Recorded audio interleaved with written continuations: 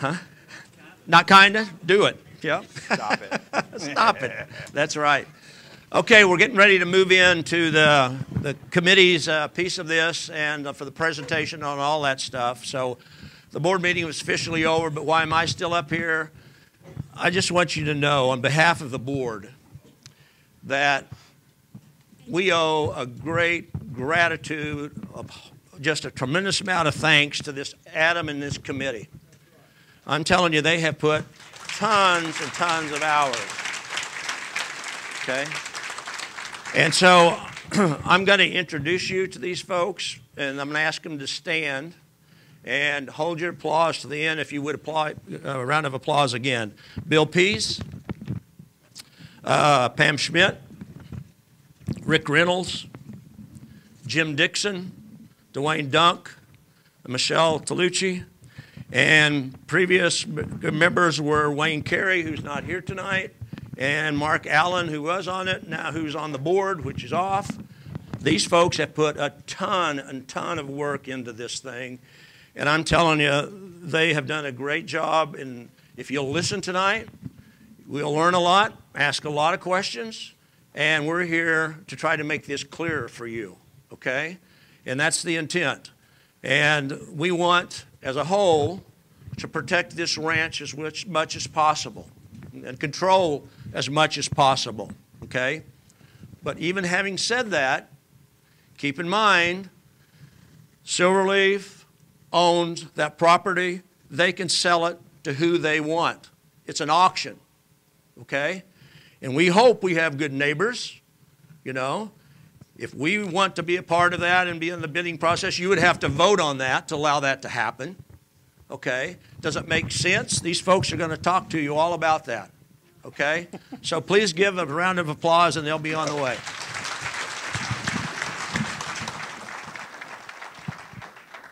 Thank you, Bill.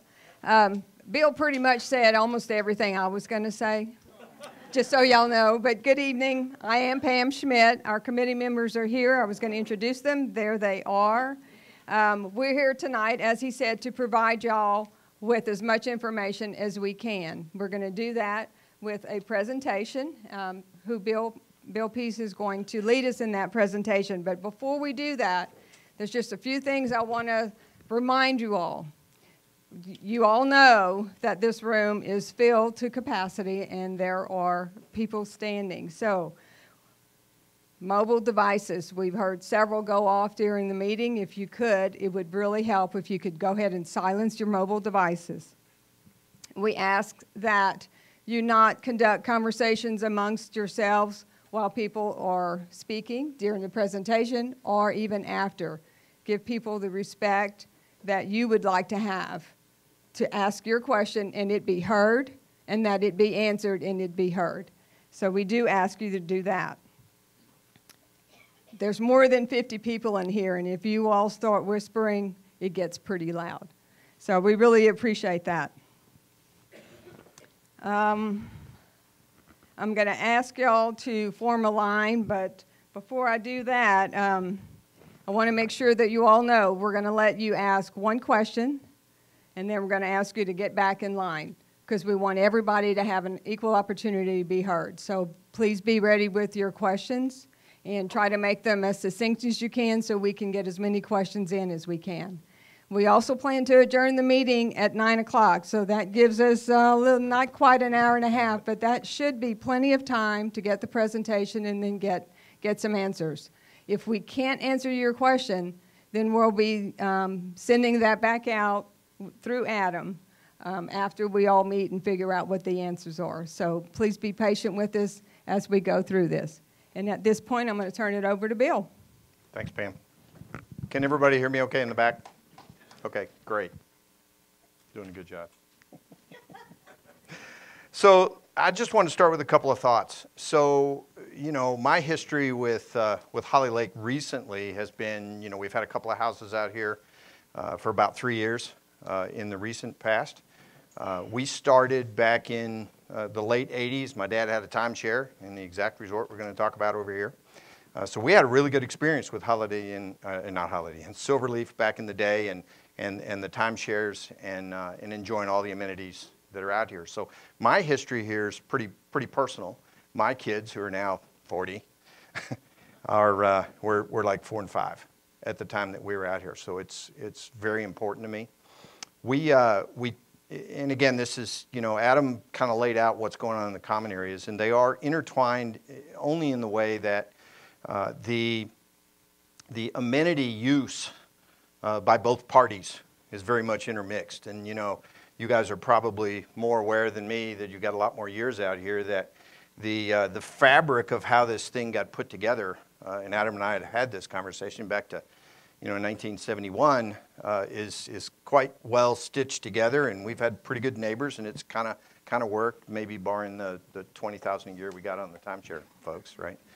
But it's worked pretty well, and so Holiday Inn Club Vacations saying, we're going to divest of East Texas here, right? We're going to divest of all of Holly Lake, and we're going to divest of some other things, down at some of the other lakes, and move on. Now that whole fabric starts getting pulled apart, and so the common areas would be a great achievement. Nothing matters till we get a deed and we get to walk around and show everybody the deed. But we're making good progress on that. On the resort, it is intertwined with us a little bit, because the people that use that resort use our amenities. And so, that matters. There will be an agreement, it looks like, at least today, current course and speed, between whoever the new buyer is, and it matters who that buyer is as to what that agreement looks like. So there are some things we don't know. So one of the things we looked at was, okay, if we were to look, we looked at the impacts of that closing. We've talked about some of those today, but we looked at, well, what if Holly Lake Ranch Association purchased the timeshares? What might we do with it? What kind of money would that take? We know they're in, as they called it, vintage condition, which means late 80s. They look just like they did when I stayed here with my kids. They look exactly the same way. Some of them you might fall through the floor in, right? So we took a look at some options. So I'm going to go through what those options are, and these are options if we acquired it, or in my mind and the committee's mind, if anybody else acquired it, right? These are the kind of things they might do with it. We'll talk about where this thing might end up in the end on the backside. Okay, so this is kind of the inverse of the map that Adam showed. He got to show the good chart, right? All the good things we're all going to get. But the resort is this little inset, okay? And you can see you guys drive by this every day, so everybody knows what these are.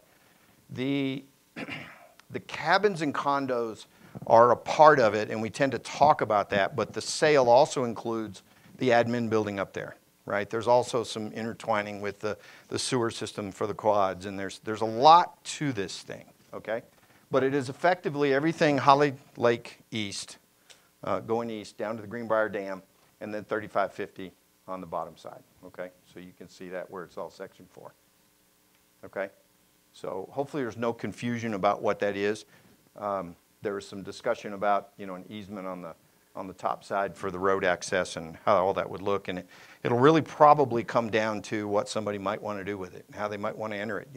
Somebody might buy that and say, I want to come in off of 3550. Great, love it, right? That kind of thing. Okay, all right. So that's that.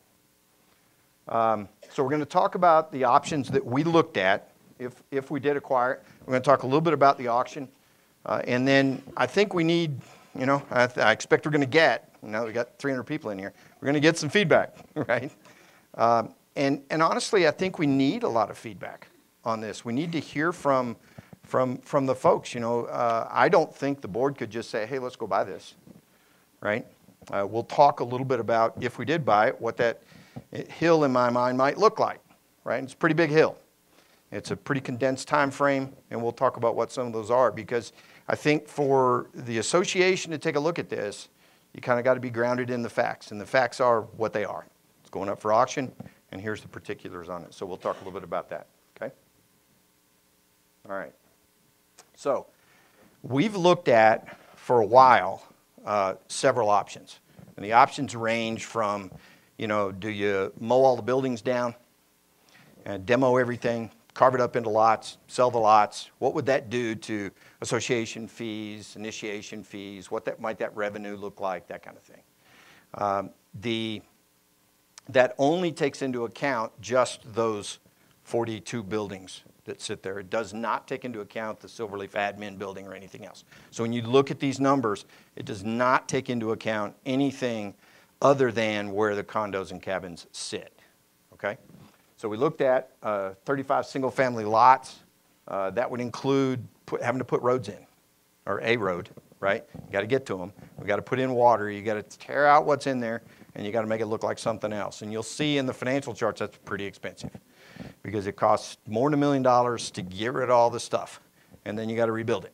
Okay, all right. We looked at, do we sell the cabins and condos as they sit today? Do we just say, look, if we bought it, we'll just sell unit 1, unit 2, unit 3, and what that might look like? Okay. Do we renovate them and then sell them? Well, you could probably get more for it.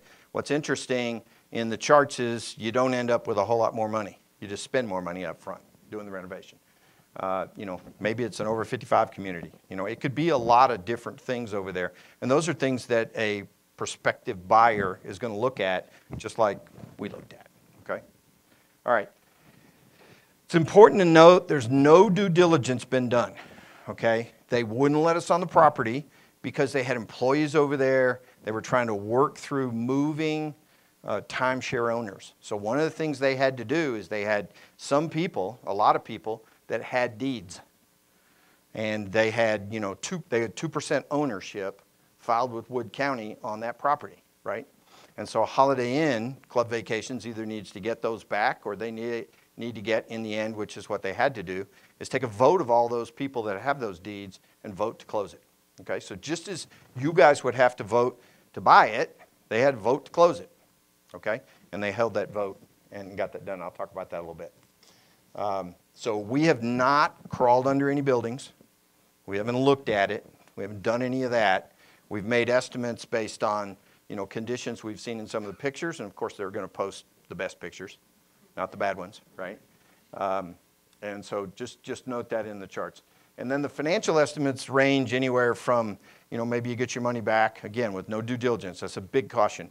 Maybe in 3 or 4 years, all the way up to maybe 7 or 8 years. Okay? All right. All right. So assumptions. So we did not assume that anything needed a new foundation or that there was any major work because we haven't been able to go in and verify that. So there's none of that in there, assuming there might be some of that, right? We assumed sales would happen. In one of the cases, it was 6 years, but roughly over 5 years. Renovations would happen over 4 years. And, anybody that's done renovations knows, especially in East Texas, having just done one on a house, right? 140 renovations is going to take a couple of contractors, and I'm not sure where all those folks would come from. Okay, so it's a challenge. It's a hill. But if they were renovated, our estimate was about $60,000 a piece, $35,000 if they weren't. And I will tell you, in my mind, Michelle sells this for a living, right? Those are very conservative numbers, right? I mean, if you think about it, where are you going to get 700 square foot, 2-bedroom, 1 bath, anything for $30,000? You'd be hard pressed to get it. But I wanted the numbers to be very conservative, right? I ran a case where, maybe that number's 50,000. It could be a little bit more. Don't know. The other challenge is that if you look at this, you say, well, how long is it going to take to sell those? So I've assumed over 5 years. I don't know. If we did a rental, we're going to find 130 rentals. Don't know, right? So a lot of this has to do with the market, and we really got to go look at the market to do that due diligence. So that's what we looked at there. We would expect, and it's in the numbers, to formulate another HOA just like the condo association that's over there on the east side of Holly, right? So they've got their own HOA, so they pay that HOA, and our HOA takes care of all of that. You'd want something, whether it's a new section or setting up an HOA, to control all of that, right? Especially if you're going to have rentals in there, or somebody's going to do VRBOs, or you're going to do something else, right? Okay, so we would want some restrictions around that. That's one of the risks of somebody else buying it. is they probably won't do that. We don't know. They might do it, but we can't count on it. The only way we could count on it is if we did it, okay? And then there's ongoing maintenance. You know, you got to cut the yard and do all those things, whether you sell them, rent them, or whatever you do, okay? I did assume dues and initiation fees apply. They apply whether I'm selling them one at a time or we're renting them. They're all built in, so it's into the numbers. And we would have to have a project manager to do this. I mean, you know what kind of work it would be to do 130 renovations even 4 or 5 years. It's a lot of work, right? So somebody's got to look over that. As much as Adam has a lot of extra time, I don't think he can do that. He's not that guy, okay? So we'd have to hire somebody to do that. If we were renting them, you know, you're going to have a leasing person on staff that's going to worry about that, right? If you know, I mean, there's staff that has to be built in. We've built that into the spreadsheets here. Did we get it all? Don't know, but this is to give you kind of a feel for that, okay? All right. All right, so this is my chart. So let me explain the chart. So right across the middle, you can see 0, okay? Let's see if my pointer works. How's that? Look at that. Whoa, right? So 0 means if you're below it, you're losing money. If you're above it, you're making money. What this chart is a cumulative cash flow chart. So it says, where do I start out with what's in my pocket? So you can see in the sell as is, which is the gray line, okay? So we just buy them and sell them, okay? We start out down here with what we paid, about $2 million. And this is assuming we paid $2 million. You know, it could be $4 million. Could be the minimum bid. I'm going to talk about that a little bit. But this was assuming a $2 million purchase. Then you start out down here, and then you start selling them, right? And then at about year 3, you're got your money back, okay? And then you just crawl your way up to, you know, $3 million or something, okay? So that's the way the chart works. So the orange chart, or the orange line, I'm sorry, is what if we renovated them? And then we sold them. So we get more for them, but we got to spend $2.8 million to renovate them, okay? And so you can see we start out a little lower because we got to spend a lot of money. We get back up pretty close, which, you know, doesn't make renovating going to generate any more money because these two numbers are pretty close. This yellow line is kind of interesting. This says I want to go renovate them, right? So I spend all this money renovating, and then I start renting them. But it takes me a little while to renovate all of those. Those happen over 4 years. And then, you know, that's a pretty good line if you're looking at a 20-year, what am I going to do? You know, so that's why apartment complexes work, right? So they make a big investment up front, or they do a renovation, and they make a lot of money, okay? But they make it over a lot of years, okay? And you also have to manage this. You become an apartment complex with a leasing agent and staff and all that. This blue line down here is the one that says, okay, I'm going to go demo. I'm going to wipe it all out. Let's go in there with a big bulldozer. We're going to cart it all off. We're going to spend $1 million making that go away. We're going to buy the land, and we're going to carve it up into lots. The problem with that scenario is that if you went with that, with 35 lots, you never make your money back. And so that's why you see that it starts down here at $4 million and just gets worse over time, okay? And that's because I'm going to have some maintenance over time, and that's going to exceed what I'm bringing in dues. Okay, and that's why the number gets worse over time if I go down here. Make sense?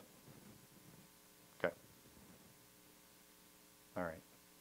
So the sales status. So, you know, there's been a lot of discussions, I won't get into all of them, with Holiday Inn Club Vacations over the last 9 months. But, you know, they've always said, well, we're going to sell that. Well, we've got to get our timeshare people all moved to Branson or wherever it is we're going to move, and then we got to do this vote and all that kind of stuff. And that's why Adam referred to phase 1 and phase 2, right? So we were going to work on the common areas, and then way out there when they got all that done, they were going to put a sign out there and try to sell this thing. Well, their board or organization decided that the way they wanted to do this was an auction, okay? And so on January 23rd, a couple of weeks ago, they said, well, we're going to do an auction. We're not going to put a sign in the yard. It's going to be a 48-hour auction, March 4th and 5th. It's going to last 48 hours, okay? and it's got a $1 million minimum bid with an unknown reserve. Are they likely to have put a reserve? Yes. Do we know what it is? No. It's not the kind of thing you generally announce, right? What that's going to be. So all we know is it's $1 million as your beginning bid. And then the other thing is no contingencies. You got to have the cash to bid, right? And the reason is they want to wrap up getting out of East Texas. So I need to move the common areas, and I need to get out of this, and I need to go on with my life. And that's the way corporate divestments are done. I've had a lot of experience with those guys. Not these guys, but with Exxon. Okay, all right? All right. Challenges. So this is if we decided, this organization decided we wanted to bid, okay? These are what we consider to be the challenges. So I've talked about the minimum bid. Whoop. Yeah, we got right by those challenges, didn't we? Okay, and and we don't know what the winning bid's going to be. It could be $2 million, it could be $10 million. We don't know because it depends, like any other auction, eBay or anything. Who's up? Who wants to bid? Who wants it? But Wood County has it on the tax rolls at $4.6 million. So that gives you at least a number. Okay, so we got a minimum bid, and we got that number, and that's really all we have. Okay, all right. Property taxes are about $50,000 a year. More informational than a challenge, other than that would have to be added to our budget, right? If we owned it. Biggest challenge is time squeeze. So the auction starts in 27 days from today, okay? And we require by our bylaws and 209 that we've got to vote. The members have to vote, yes, I want to do this within 21 days. So that's how long we have. So we can announce a vote, get to the end of it. That doesn't leave us a lot of days to go do anything, okay? So we've got a squeeze timeline for sure, okay? This one's really important, because if we're going to go make a bid, if we chose as an organization to go make a bid, we got to have that money in our pocket. Currently, we don't have that money in our pocket, okay? Principal reserves are $1 million or give or take. Okay, we don't know. Is this going to go for $1 million? Is it going to go for $5 million? We don't know. But whatever it is, you got to have the money. And so if we don't have it, then we got to get a line of credit of some sort. And since you can't have any contingencies like you would with a house where I'm going to put that asset up for sale, or I'm going to buy that asset and I'm going to use it as collateral, right? You got to have the cash. This would have to either be an unsecured line of credit, or we would have to have some other assets that the bank says, yeah, those are worth this much, and you'd be able to cash out for that, okay? So that's a challenge. If the members want to do this, we could do a member assessment, right? $2,000 a piece, it's $4 million, right? So could it be done? That's another way to raise the money. I will say, though, that with this auction starting in 27 days and this vote requirement, we'd have to collect that amount of money pretty quick. So we got a bucket at the door, and okay, all right. And then from a risk to the organization, okay, well we caught this train, and we have it. Okay, what are we going to do with it, right? So there is no question a multi-year effort to figure out what to do with it. To do I don't know what we want to do. We'd have to decide what to do with it, but it wouldn't be overnight. It'd be an effort. Okay? So, all right. And then down at the bottom, this is one we're not sure of. There are potential issues with, we're a nonprofit corporation. So, what we aren't is a development organization that's out buying land and renovating it and selling it and doing that kind of thing. Could we do it under our current one? Don't know. It's a legal question. Could we set up a separate LLC that hangs under this one? Yeah, probably could. So there's probably a legal way to do it. The point here is that takes time, a little bit of time, to go figure it out, okay? It's not a hill you can't get over, but it is something we'd have to look at, okay? All right. Where are we at here? Okay. So, what could happen? Well, the reason you guys are all here is because of what could happen, okay? Somebody's going to buy it, us or somebody else, current course and speed, they're going to have access to the amenities. And as Adam said, we don't know what that looks like yet, right? So somebody, goes with the, I'm going to carve it up into lots scenario. Okay, well, let's just say everybody pays dues just like we do, and we can all understand that, and that all makes sense, right? In the case of the timeshare, it was a different metric because then they had, stay nights and, I don't know, $1 a week or whatever ridiculous number it was, right? And so until we know who that buyer is, we don't know what that looks like. And so the agreement with the Holiday Inn guys is when they know who the buyer is, the agreement we have together is that we will sit down and negotiate something that deals with the access that is right for us and right for that buyer, right? So anybody that read the bid knows that, it says has access. You can fish on the 210-acre lake, things like that. What it doesn't say is how much that's going to cost, okay? But in the LOI, it deals with this subject, and you guys will see that. Once we get that signed and we get that published, it deals with this. We've agreed with them, and they've agreed that, it needs to be related to who the buyer is. What the buyer is, we don't know any of that yet, okay? Again, they sell it to whoever they want to. And right now, we don't own the common areas, so it's very difficult to say, well, we'll just cut them off, right? So we want to get that done, and then we want to negotiate something that kind of works for both sides, okay? All right, and then the members, there's a lot of discussion. The members, there are some members that are saying, well, I don't know, maybe I ought to go buy it. Be a good thing, right? In my mind, at least. And we've talked about this a lot. In that case, you'd end up with at least someone that's a homeowner here that would care about the property values and what they did to it, right? Now, the other thing I'd say is that if somebody buys that and spends $5 million on it, they're probably not going to say, let me put $5 million down and create a piece of crap, right? They probably are going to say, I'm going to put 5 down and make 10, right, or something. So they're going to try to make money. Doesn't always work out that way, and we don't know what that looks like, right? If the bid's on the low end, maybe that's different, right?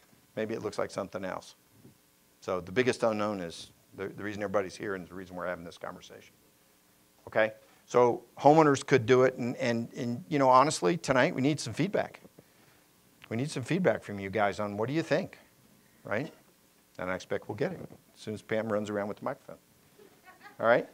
All right. And then if the auction is not successful, so they don't hit their minimum bid and they say, well, it just didn't work out. We tried. They've got a responsibility to these timeshare owners that still have deeds that when it sells, those guys get $1 or $2. Probably won't be much more than that, but they'll each get $1, right, or something. And so they've got a fiduciary responsibility to do the right thing for their owners. So that's why they're going to go to, that's my speculation, is why they're going to go to auction. They need to test the market and see what the market will bear so that they can say, we did that. Otherwise, probably get sued. Just be my thought, but I don't know. Okay? So if they don't hit that, then maybe they circle back to us and we have another conversation about what we might do, what it might become, how it interrelates with the common areas. Don't know. But that bottom one is kind of a hope strategy, right? And that's not much to count on, okay? All right. Not usually a good strategy. I've done that strategy before, though. All right. So, at this point, we'd like to hear from you guys on what do you think?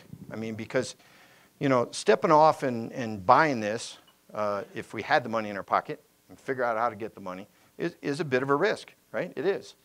And in my mind, this is, if you just said, okay, what would you do on an investment? You'd run the numbers and that kind of thing. But I don't think, for me personally, I don't think this is about an investment. I think it's about control of what we want Holly to be. And so, if the ranch decided to buy this, I think it would be more of a defensive strategy. What am I trying to keep from happening? As opposed to, I looked at the numbers and, damn, that's a great investment, okay? The problem is that defensive strategy costs money. Okay? All right. That's all I got. Wait. Yes.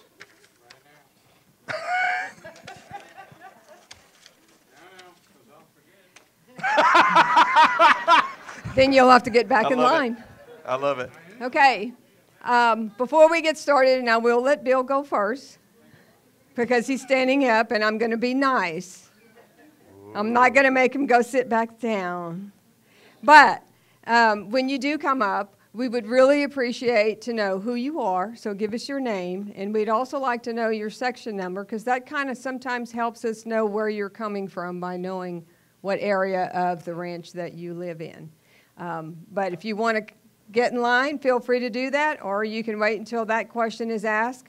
Once you've asked your question, please feel free to sit down or get back in line, and then we'll go to the next person.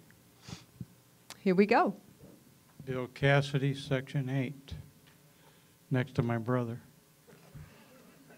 My question is that you said that they could come in and buy it, and my understanding was that they could set their rules. Okay, I'm confused here. Now, Adam said we sent a letter of intent on our common property. Will they be able to take that common property from us? So, Thank you, Bill. okay, so if I understand it right, so the question is, let's make sure we get the question, right? So, will they be able to take the common property? You mean the new resort buyer? Is that your question? Okay. Right. With agreement that, to our letter, with our LOI, that we agreed with Holiday Inn, Silverleaf, yeah, or whoever. Silverleaf, yeah, Yes. right. Now, will they be able to come and say, no, we want all that common property?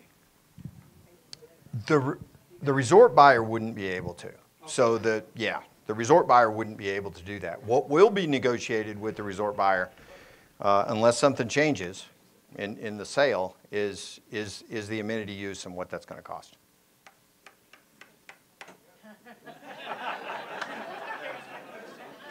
Mike Western from Section 4. Appreciate the work that you all have done. I have a question about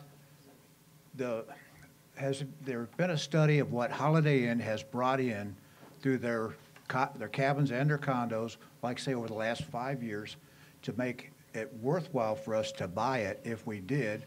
Because I know we're out here in the middle of nowhere. A lot of people don't come and rent a place out here where there's really not a lot to do except for what we have. Yeah. But the only way we can protect what we have is to buy it. And I'm for the 2,000 a household, but I just wanted to know if you guys did a study on that. So if we do buy it, we know we're going to have income right off the bat, not have to wait. We can always fix them up on a slow. We don't have to do it all at once. Yeah. They're renting them right now. Yeah, So, they are. Or they were. Yeah, I don't know how many they rent. We've not studied how many they rent. We do have some feel, right, Adam, with how many days they paid us for, which would be some indication of how many people stayed there.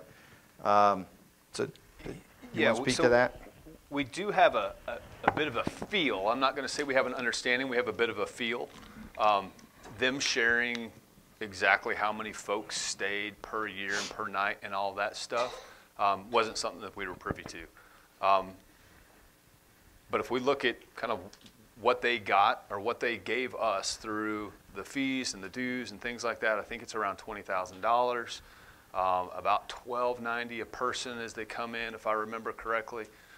It doesn't equate to a whole lot. And I would also offer, if a multinational company is successfully packing the house over here, why are they shutting it down? That's right. And then the other thing, Mike, you mentioned, we don't have to do it quickly. We could do it over time. The other thing we have to consider, and Bill hit on this, is what is the carrying cost? The carrying cost just for keeping the lights on over there, just from keeping the pipes to freeze, just to keep all that stuff, that carrying cost is substantial to us. It truly is. So hope that answered your question. Jan Brannon, Section 4. My question is on the property taxes that are assessed, is that on improved property or just the land? That was based on the 4.6 million Wood County assessment today times the rate. involved. Oh, I'm sorry. So there's, Acreage is involved in that. yeah, there's 128 acres total. Yes, yes. So just a quick question on the amendment. Keith Whitmore, Section 4. Is the spillway included in that transfer in the amenities? No. Not. Yeah, it's not owned by Silverleaf. Hi, Shauna Mulkey, Section 7. Great job to the committee and excellent presentation. Thank you. I have a question, though, clarification. It's been many years since I looked at this in detail, so I'm a little confused. Adam met with representatives from Silverleaf Resorts on the common land, but we're talking about resorts, Holiday Inn Resorts. They don't own the common land. They just own the resort. Is that correct? The same organization owns both. It's Holiday Inn Club Vacations. That's what I thought, even though Yeah. Adam's using the term Silverleaf Resorts and Yeah. they're using the term Holiday Inns, but it's all one. Yes. Okay, so then so the auction, is the auction selling, advertising the common lands? No, absolutely not. One question. So, They'll forget everything when I follow up. So it's done section 4, talking about the common areas. There, online, it says that they would have access to all of the Correct. all of our common properties, but then we're saying we're going to negotiate that with them. So, we're going to negotiate the fees associated with it. I mean, well, so, yeah, so is the person who's bidding on that know that I the don't common know. areas are not included in this? the answer is I don't know, right? Okay. I don't know if they've had that conversation. I know that the LOI has the verbiage in there, right, that says that, right?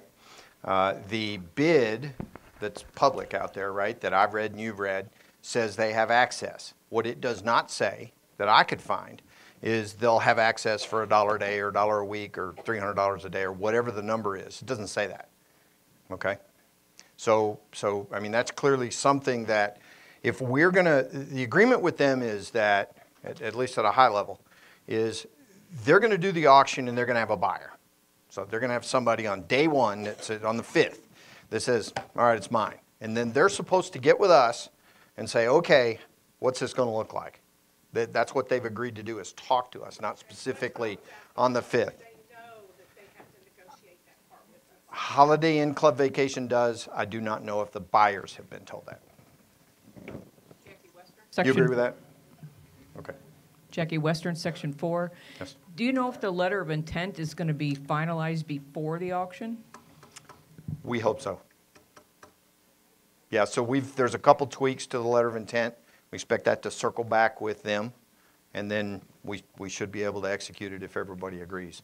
So we would try to do that, yes. Joey Elkington, Section 4. This will be a two-part question. I couldn't really see Getting around the rules, very good. couldn't see the detail really good on the map. But where does the property for the fire department and the equipment fit into all of this, and what happens to the fire department?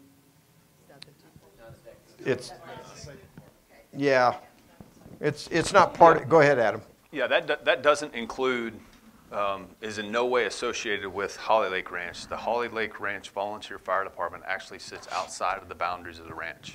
So that is, I'm sorry, I said Holly Lake Ranch Fire Department. That's incorrect. It's Holly Lake Fire Department. But that sits actually off the ranch. So this sale, the common areas, is in no way impacted or affected or influenced by that. Dan Brennan, Section 4. If we take the need to make a profit off of this, out of it, and just decide we want to buy it and get rid of what's there, don't feel a need to rebuild anything, that's why I ask about the property taxes. Once all that's gone, the property taxes should be lower because there's no amenities there. I would agree. It's just dirt. I mean, yeah, And that so would if be it fair. sells for $1 million, basic, their opening bid, that would be like $700 a household or something like that, taking just a few, I mean, not all the houses. Right. are we going to be unhappy that we didn't get control of that for $700 a household? And go, boy, weren't those people stupid back 20 years ago like we're doing now? I'm talking about people back in the day. Yeah, that's the literal literally, $1 million question. What is peace of mind worth? So, you know, one thing I would say is that, you know, to mow everything down and just have dirt, our estimate is at least $1 million. Right. Okay. Plus the purchase price. So it's $1,300 a house. You're not going to find me disagreeing with you. I agree, yes. Shauna Mulkey, Section 7. What kind of ownership is going to be conveyed in a title policy? I've not ever heard of. The word transfer bothers me. They're not going to sell it to us. They're going to transfer it. So the words in there is they're going to transfer it. What's actually happening when you read it is we're buying it in consideration of $10. Okay? With a warranty What we deed? would get is a deed. Adam mentioned So a quitclaim deed, but said y'all rejected that. They originally said we'd like to do it with a quitclaim deed, which didn't give us any protection at all. Right. Right? And so it is not clear yet, maybe you want to comment, Michelle, but it's not clear yet exactly what kind of deed we will have to it, but it won't be a quitclaim deed. Okay. Do you have a microphone? Yeah, just.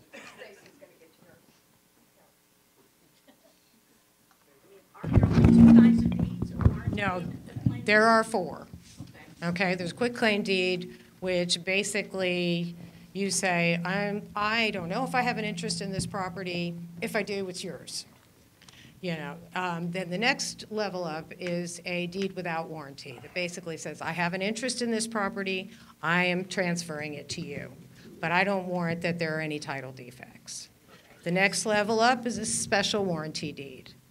Special warranty deed basically says, I have an interest. I haven't done anything to mess up title since I've owned it, and I'm giving that to you. And then there's general warranty deed that basically covers you from the beginning of time. We're still in process of trying to work through that. That's kind of down to the details of where we're at on the letter of intent. Right. As far as what level we can get. I have been working with the title company. We believe we can get title insurance, but it's going to really depend on which one of those deeds that they're willing to give us.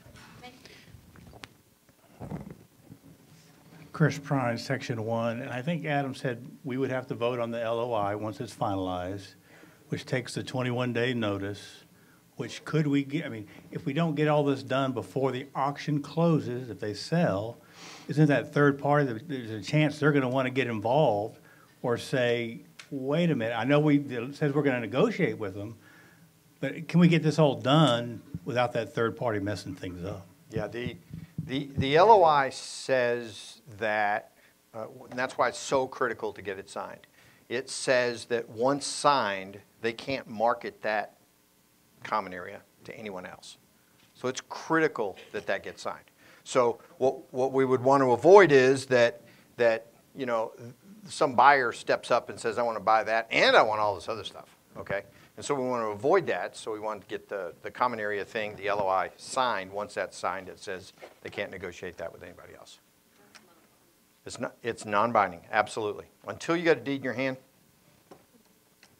there's still some risk it doesn't happen. Jan Brennan, Section 4. I might have missed this, but I got the short time frame part. So at what point are the homeowners going to be offered the option of, hey, we do want to buy this, and once we get it, then we'll decide what we're going to do with it? I mean, would it be a two-step thing? Well, so what would have to happen, given where we stand today, 27 days out, is we'd have to put out, you know, make an announcement that the homeowners are going to vote on this, so you know it's coming. We'd have to get them in the mail, and we'd have to get them back. That's what would have to happen. But we'd also have to figure out the funding. And the price.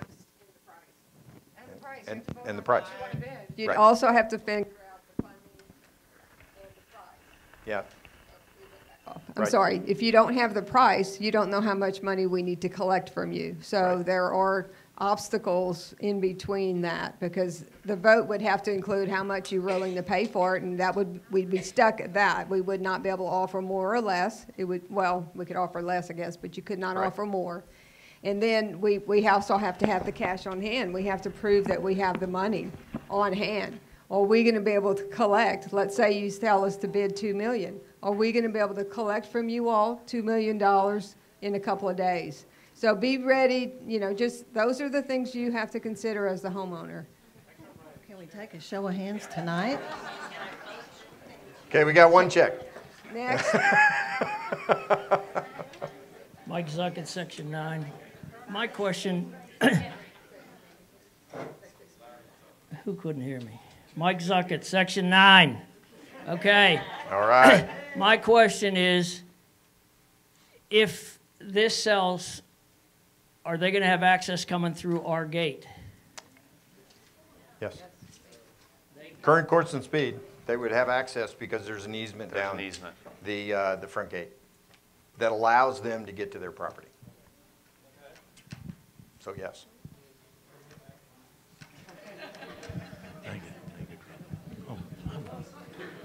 I'm David Woodson, Section 5. Is that right, dear? Yes.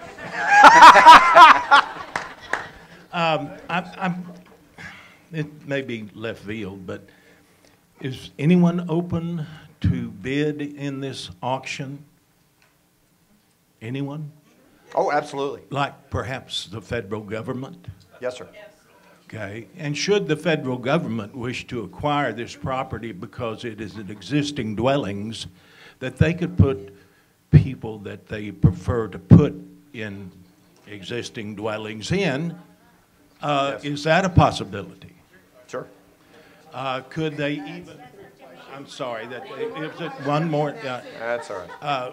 Could they do the, what's the term, eminent domain that, even if they should want to?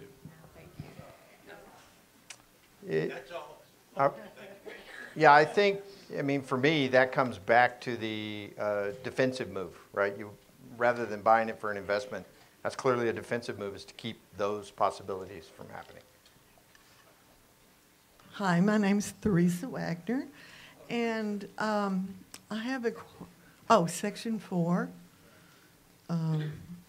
Okay. My question is, you said it was the timeshare property. And I think the ad shows a total of 120 acres, 130 acres, 128 acres. Does that include the woods, the individual property IDs, the woods over to Lylesville? Yeah, so. Which is extending beyond Right. the 5 timeshare plats. Yes. So Okay. let me clarify what I said, if I understand your question right. So when I said it includes the timeshare area, right, that was really where we were looking at keeping existing buildings or, mow it down, put 35 lots. Did not take into account what we might do or not do with the rest of that land. So the auction is 128 acres that is from 2869 East Holly, Greenbrier Dam, down to 3550 and back. So it includes a lot of land that is beyond. Now, some of that's in the floodplain, right? Yeah. So, but it's all of that. And how far beyond? How far beyond? How far beyond the Phase 5 of the timeshare property on that plat? Goes down to the Greenbrier Dam. Well, that's about where it is. Yeah. Okay. Yeah, that's exactly right. Yep. Michael Zuckett, Section 9. My question's to Adam. You talk about the common properties. There was no mention made of the roads. We don't own the roads, or do we own the roads?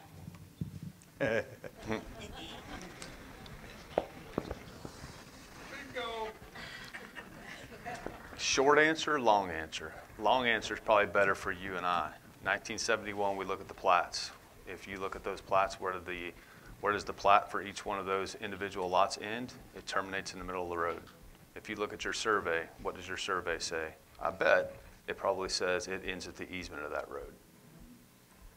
But if you look at your subdivision plats, and in that stuff that's on the side there that's real hard to read, it sure does look like you own to the road, but there is a perpetual granted easement for access and travel through those roads. That's not really the answer to the question.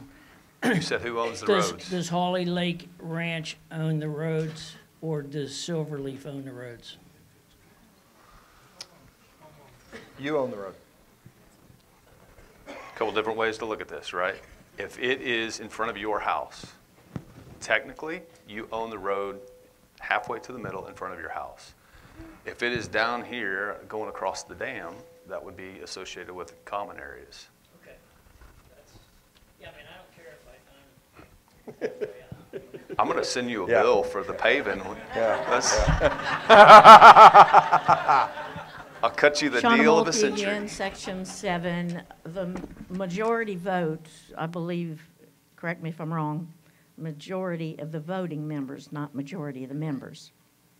So if they don't vote, then they don't get any say. And 51% of the voting members is all you need, right? Yes.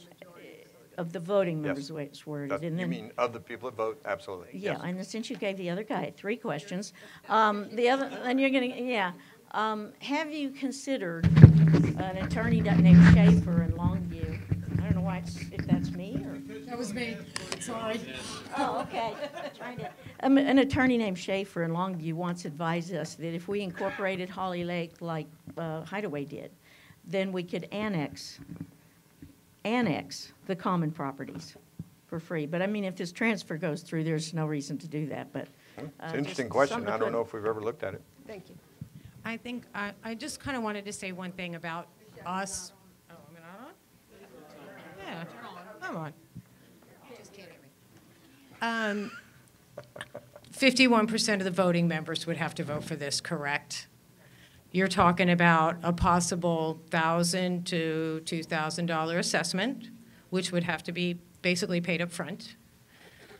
What happens to the rest of the percentage that voted against it? What are our chances of collecting? You saw our collection numbers. And I would be very concerned that we would have an awful lot of people that can't afford it, don't care if we voted for it, ain't gonna pay it. So. Hey, mind if I hold it? Okay, sure. Hey, it's okay. Hey, Robert Long, Section 8. Actually, I was going to ask something about that. The $2,000 versus collections. I mean, would it end up turning into $10,000 per person who's willing to pony up the money? But so we already got that answer. But the other thing, there was a guy over here, Section 5, I think, who asked if it was possible for the federal government to buy the land. I guess in your research, do you have any idea what the likely profile of a buyer would look like? I mean, do you think it would be more likely a private investor or more likely, public entity? Any ideas there? No. No, we did look a little bit at. Dwayne pulled some information that talked about, income in the area, low-income housing, regular, rentals, and that kind of thing. We did look at some of that, but I don't think we really profiled what the most likely was. In the discussions that we had with, and this again is speculation on their part, with the Holiday Inn folks, is they said, likely a multifamily kind of organization. But, at the end of the day, they really don't care, right? I mean, they put it up to bid and they don't care who buys it. They said most likely, so you're saying they said most likely, I guess, basically an apartment complex. Yeah, something like that. And their reasoning behind that, because they also said, that what we might, if we were going to look at tear it all down and just do lots, that probably is going to be a non-starter. And if you look at the numbers, it's kind of where it is, right? And so their point was that that's probably not going to be what it is. It's probably, but again, they're speculating. And again, they don't care. Right, exactly. That's right. Belinda Flowers, Section 8. I may have been confused during the first part during the actual board meeting, Adam, when you were talking about the letter of intent. Did you say that we would be voting on the letter of intent? the property owners would be voting? So The when you- reason I'm asking this is because then I heard 21 days, 27 days. And so I'm not sure, now I'm just confused, so. And I see that. Now that you say it like that, voting on the letter of intent, what I meant is we will present a signed, non-binding letter of intent to the members of this organization. You will vote to either accept or deny that, not vote to sign the LOI, but rather LOI is done, signed, executed, here it is, and then we're asking for your vote to contract is essentially what it would be. For the common areas. Again, Right. phase one common areas, yeah. Right. Ileana Sukta, Section 4. Did we negotiate anything with them in regards to seeing what bids are coming in before they accept anything? We have absolutely no authority to do that. Would be like you and I are neighbors, and I'm going to sell my house, and you're like, but wait a minute, these are going to be my neighbors. Adam, I need to approve. Who's going to buy that house? That's something in a business that they'll do, so that's why I was just wondering No, if they that they was- did not extend that courtesy to us. Robert Weber, Section 4. I was wanting to know, is the LOI going to be signed before the auction? Or do you expect it to be? Sure, I sure hope so. Yes, sir. If it were up to me, we would have it signed by now, but we need it to be right, not right now, you know. So hopefully with, well, I sure hope so. Yeah. We're trying. Hi, Cynthia White, Section 9. I was curious, and I expected some feedback tonight as to whether or not there are, whether there's a group of individuals here at the ranch that are maybe of means that want to get together and create a group in a timely way to at least create that defensive move and buy it, or just investors. I personally have talked to people who have expressed interest in wanting to buy it. Yeah, and I've heard similar things. I know, Adam's heard similar things. I don't know the name of anybody that's ready to write a check, but there clearly is conversation going on.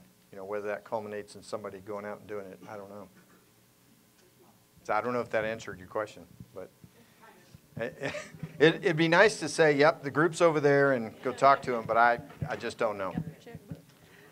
Jane McCoy, Section 4.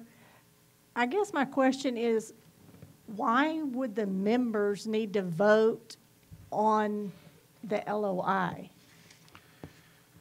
Why can't that just be signed and done? Yes, ma'am, and that's what will happen. So we will sign the LOI. Silverleaf and Holly Lake Ranch signs the LOI. What you will get is an executed and signed LOI. The terms of that LOI are what you're voting on for phase one of the common areas to then either accept, decline, whatever, that offer. So my question is, but why would we need to vote it? Why can't just like that be a board? I mean, it seems to be a no-brainer. Why would it have to be voted on? Bylaws, your bylaws state. Right, so Adam, let me make a comment. Because we're increasing the boundaries of the.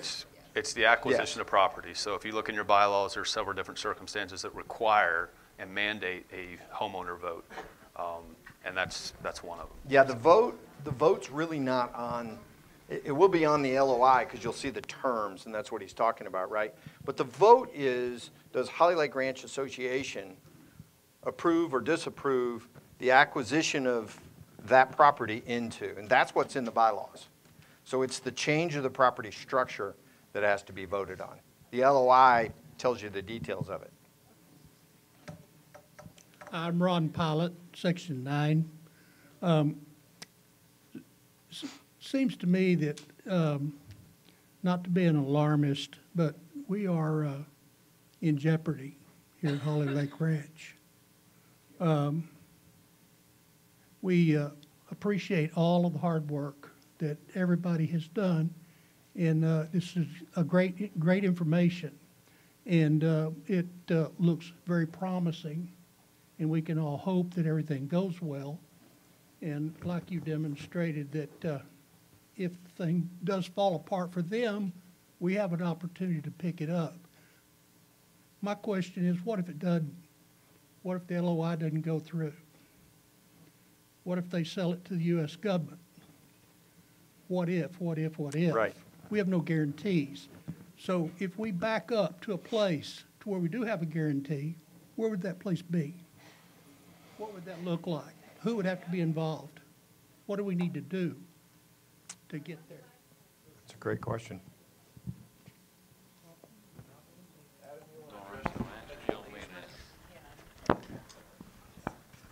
Well, I think we could what if, a lot. And I share the concerns, obviously, of everybody out here. But I think it all boils down to control, right? So how do we gain control? Well, in 1971, if we just would have bought this place and kept a hold of it, but that's not an option. If, when they sold it to Meade, if we would have bought it, that's not an option. If we, all these different things.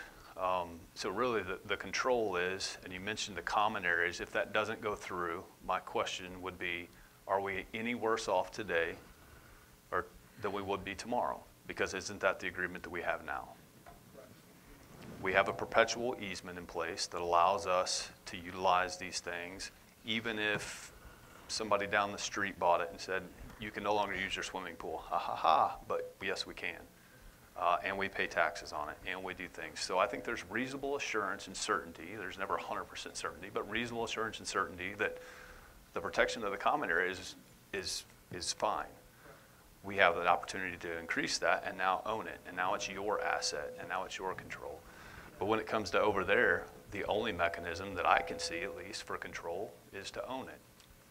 But is owning it, and this is the fundamental question, is owning it with a potential financial risk of losing everything else worth the ownership? I mean, and that's the balance that you all would be voting to balance on if that were the case. There's a ton of ways to look at it, but I just don't know that we have any certain clarity that can say, well, this is the likely manner. The most likely manner that it's going to go is based on the research that the committee did, because it pencils in a certain way for us, it's going to pencil in a certain way for somebody else in a very similar fashion. So my question was, and I appreciate your answer to that, but my question was, what would it look like for us to have control of our situation here? What needs to happen? Well, we have to buy it. And to buy it, right, we have to get the money. We have to get a very quick vote done. That's how we buy it. And it has, yeah. So we gotta kick a vote out the door, right? That's gotta happen. And then No whispering. Right?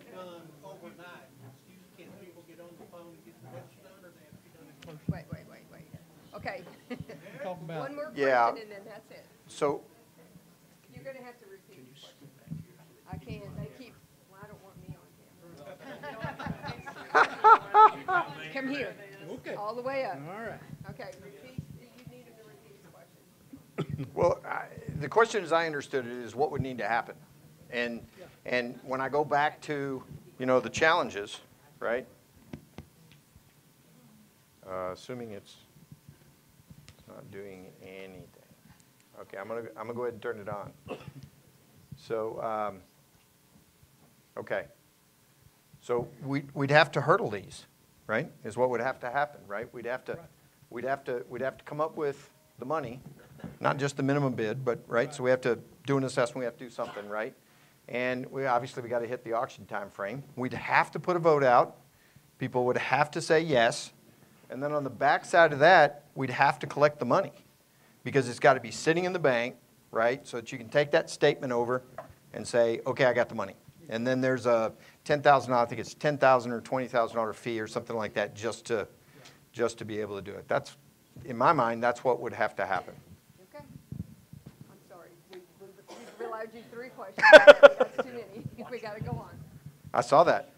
I did see M.G. that. Johnson, Yes. Section 7, Lot 85. I wonder, Adam, when you were negotiating with the Holiday Inn Club Vacations or Silverleaf or whoever you negotiated with, did they indicate to you what their incentive would be to actually do an LOI when it would seem like it would be to their advantage financially to auction off property that had access to the amenities? I mean, I don't see, did they just want to not deal with that?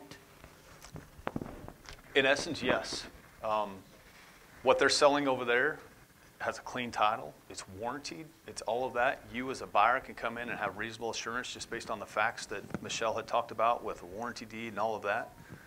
They would be hard pressed, I think, to find a lot of the information that was found through a lot of hard work by a lot of folks to be able to get a hold of this. And then we talk about encumbrances.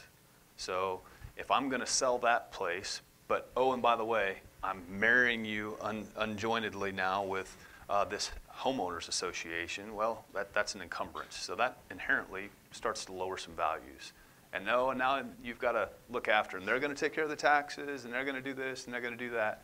Okay, well, what other liabilities are there? Well, there's this, and well, there's that. So when you look at it from Silverleaf's perspective, just my personal speculation, they haven't told me this, but I would think that they're divesting. I mean, we're talking about a multinational company, and as much as we love Little East Texas, they don't necessarily love East Texas because it doesn't make them any money, you know? So as soon as they can break this thing and kind of get out and go do what they do, I think the better off it is for them. So, and truly, I think they're trying to be good neighbors. We have had some pretty good conversations to this point. We have taken them at face value, and they've taken us at face value. And they're willing to gift us an incredible gift to this ranch. So, you know, not to be emotional and mushy, but we'll take it. I know you do. I know you do. Yeah, Chad Blakeman, Section 9. I'm a licensed realtor. Today I walked a property. I just want to say a couple of things real quick, just to clean some stuff up. I don't know if I'm overstepping here, but the auction can last longer than 2 days. It's a Crexie auction. They have the right to extend it. They do. They do have a right to extend it, and they can, and they probably more than likely will. On second of all, the low income, it's not going to happen. And the reason why is because transportation. You got to have transportation. If you don't have transportation, you don't have means to entity to work, you're just not going to have low income. So if you're stressing on the government coming in here and buying that, it's a very unlikely probability. Thank you. Okay. Fair point. Well, I fundamentally disagree with that. They're hiding them out in airports right now. But anyway, question is, in your communications with the Greenleaf or whoever they are, did you ever get an indication that they might sit down with us and talk about making some kind of a short-term deal that would give us time to do all that? If we approached them and said, look, if you could give us 90 days, we'll have this purchased. We absolutely did. We found out the auction went live a few hours probably before you all did, and our first response was, hey guys, we've talked at length about the requirements as outlined in our bylaws, about 209, about everything that governs the way that we are forced to do business. And we need an opportunity to go to homeowners and say, this is exactly what it is. We need due diligence. We need to do a variety of things. Can you give us some time?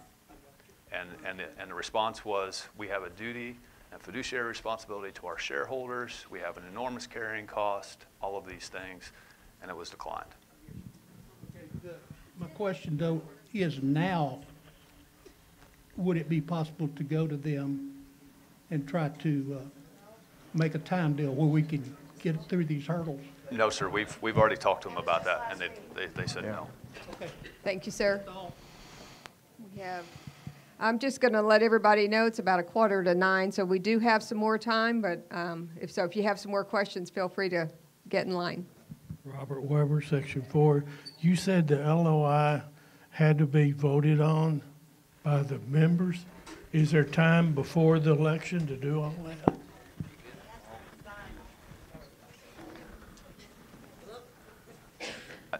I think I messed up. We are voting on the acquisition of common property. That is what we will eventually vote on. The mechanism to inform and to get there and to articulate what that contract will look like is the LOI. Can we get that done prior to? We face nearly some of the same hurdles up here. It's 21 days. There's a day of notification, 20 days, we got to get that thing out. There's a day of counting. Have we sufficiently informed everyone? You know, all of those things that we think about. I think it's a fantastic deal, but folks that aren't here tonight or may not watch this or just, you know, get this random ballot and they're like, you want me to what? You want me to acquire several hundred acres of common property? I don't know what that is and I don't know what it's cost. No thanks. So I think we have to do our due diligence and giving everybody an opportunity to inform them and so on and so forth. Is it possible? Yes, sir. Is it likely? No. Well, then, if somebody else bought it, if someone else bought it, would that mean they could say, well, we don't want anything to do with that? No, we're talking two separate things. We're talking your lakes and golf courses, and they're selling their resort over there. Yeah, we don't have the time squeeze on the common areas that we've got on this because it's this auction format, right? I'm Deanne Sills, Section 4. We've kind of talked about all of this. I think a lot of people are interested in actually possibly purchasing the property for safety. Can we not go ahead and send out the ballots and find out what the response is from everybody rather than just talking about it? Because what are our next steps once we leave here tonight is my question.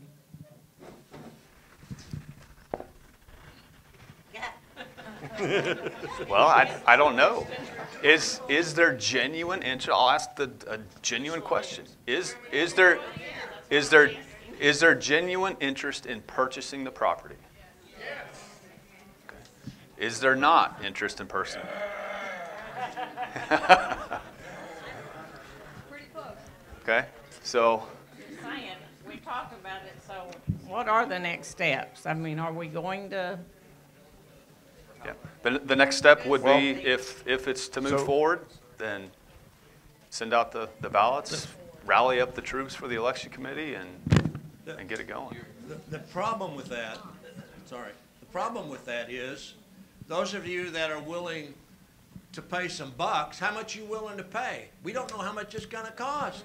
Yeah. So reality is you can't get it done in that time frame, guys.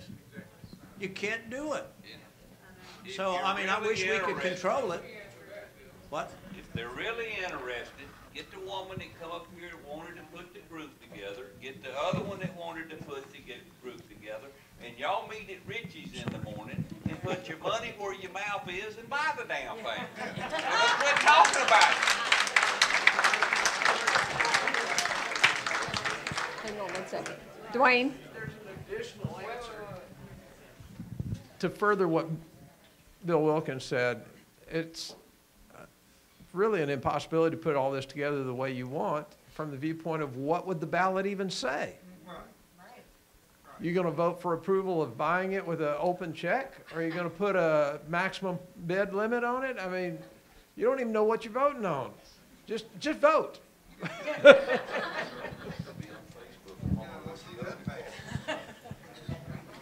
Hi, my name's Aaron Zook. I'm from Section 4. Adam, I know you tried to explain very clearly about the common property and the LOI. I still think there was some confusion in the air. I was confused initially. What I understood you to say is that you as a board can sign the LOI along with HICV or whatever it's called now, Silverleaf, and you don't need a vote for that, but you could do that and you might get it done before the 27th or whenever they do before the auction. And then after that LOI is concluded and we have a gentleman's agreement, so to speak, with them about what they'll do, then later on, you'll bring it to us as property owners to vote on the acquisition of that. And that property, or the gentleman's agreement, so to speak, will allow us the time to take the 21 days to do all the things that we have to do to get everything together. Is that correct? Exactly what Aaron just said. Yes. Yes.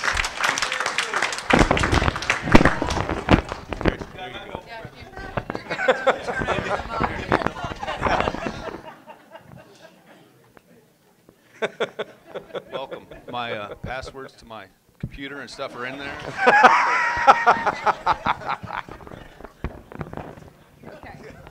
Okay, this is kind of an extension of what Mr. Zook had to say, and the question my wife had. Oh, Tommy Seals, I'm in Section 4. The deal behind it is some people are for it, some people are not, okay? But you have a vested interest of a lot of people that are very interested in you know, helping and supporting what we own here and what we want to keep. The deal is, come up with an idea of what you think people want, what people will pay. What will I pay to keep a vested interest in what my property is? If you don't want to go beyond that, that's fine. But you at least have the amount of money or the money up front, like Mark said, to go out and buy this thing. Bottom line. If it's over $2,000 and you don't want to do over $2,000, you keep it and have a cap on it. But you're going to put that $2,000 You're going to put the $2,000 up before you vote. All right, check tonight. Okay, and you're going to go get us $4.5 million by the 14th. Because it's got to be in the bank when you bid. Okay. So go get that done and bring us back $4.5 million, and we can give you the facts of what it's worth and what can be done. But you got to remember, every one of them people that say they're going to write that check for the $2,000, I'll bet you how many do and how many don't. And you won't come up with the $4.5 million. Your best bet is to get the people that really want to buy it, quit talking, put your money where your mouth is, and get a group together and go buy it. Separate from HOA. Separate. Look, this board can't do nothing. We got a ball hanging around our neck. We would have to get a vote on everything we do over there because it's not part of Holly Lake Ranch.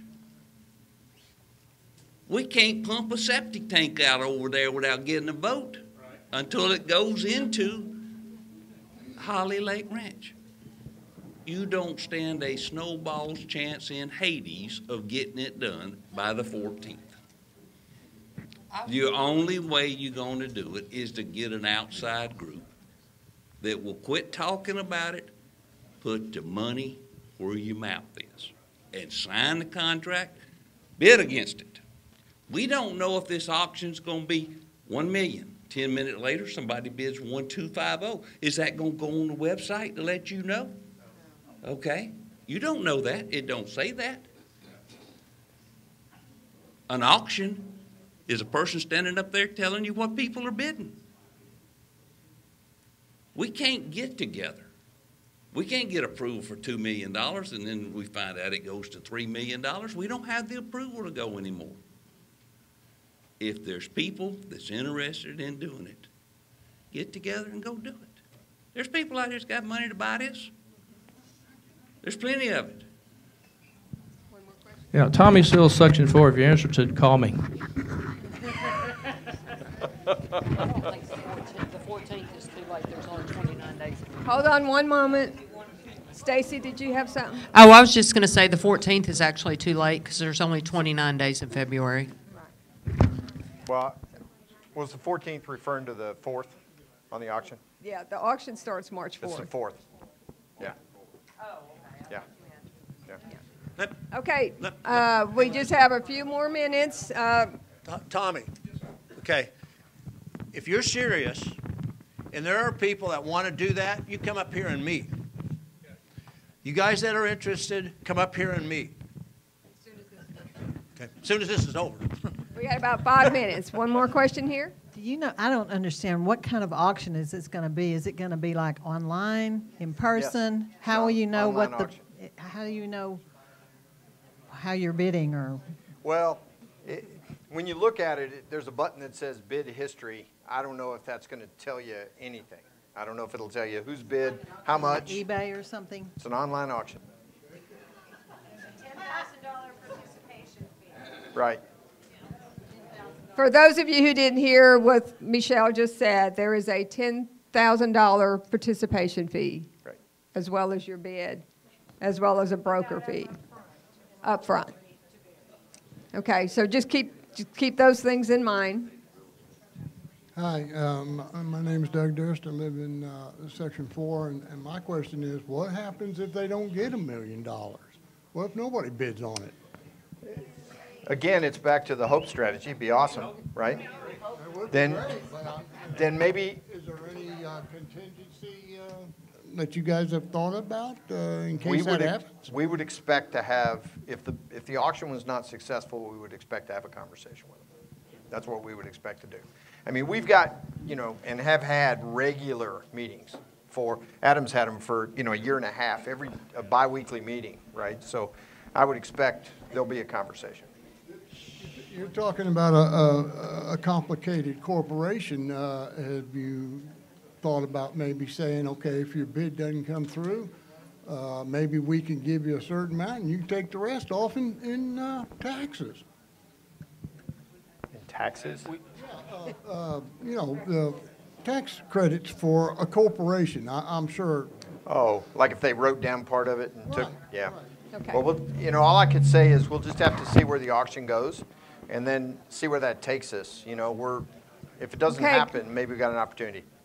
Okay, we got a lot of murmuring going on, but we're not quite done. We got a few more minutes, so let's please quiet and let's let them ask some questions. I'm not going to ask. Sorry, I'm going to make a couple more statements real quick. It is a live auction, so when you place a bid on there, you will see the actual amount. So if anyone's concerned about that, it will go. Good. Your participation, you only get a participation if you actually get hit for the actual bid. So. No. Arthur Johnson, Section 5.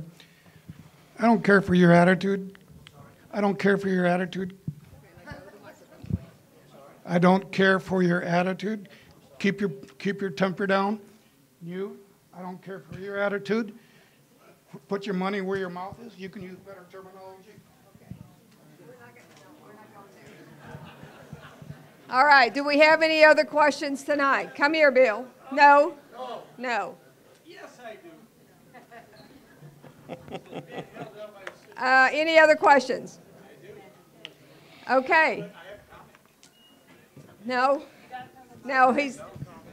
Have to go to the microphone. Okay, we're done. All right, guys. I want to remind everybody that if you have any other questions or comments you want to make, please feel free to do that on feedback@hollylakeinfo.com. Sure. Thank you all for Enjoyed it. coming. Okay, I'll take that little thing you didn't want in there. Thank you. Appreciate it. Thank you.